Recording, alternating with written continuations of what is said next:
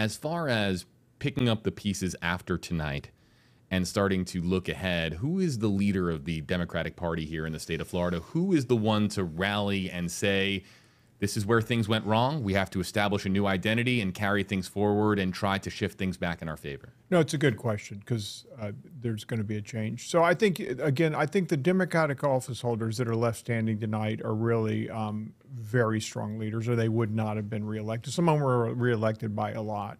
So I think Representative Soto becomes an important leader, and whether it's the Puerto Rican community or the I-4 corridor, Representative Castor is already a national leader on climate change issues, which is going to continue to be a major issue, not just for Democrats, but for Republicans and independents in the country. We're going to have to work together on that. Representative Wasserman Schultz, I think, is a key leader in South Florida. And I think ultimately the best type of support and power comes from the grassroots. And so I think it's people that won school board races tonight or city council races. Names that we otherwise we don't know right now. We really don't know. Yeah.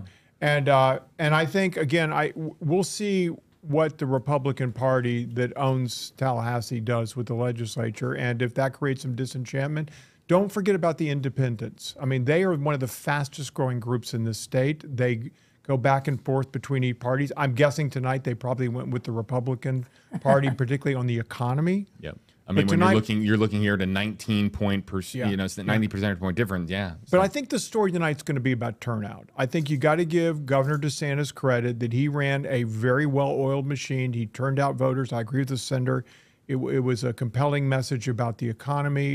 It's tough. Governing is hell. Joe Biden has not pulled the country out of the ditch yet from COVID and inflation and problems with energy, and he's got 2 more years to do that. But I think a lot of these voters are going to respond to the economy and to solutions. And the next thing up in Florida is property insurance. And that's what big story that our own Masa Saidi has been covering hourly. I mean, when I even talk, she lives and breathes property insurance and the crisis that has occurred here in the state of Florida and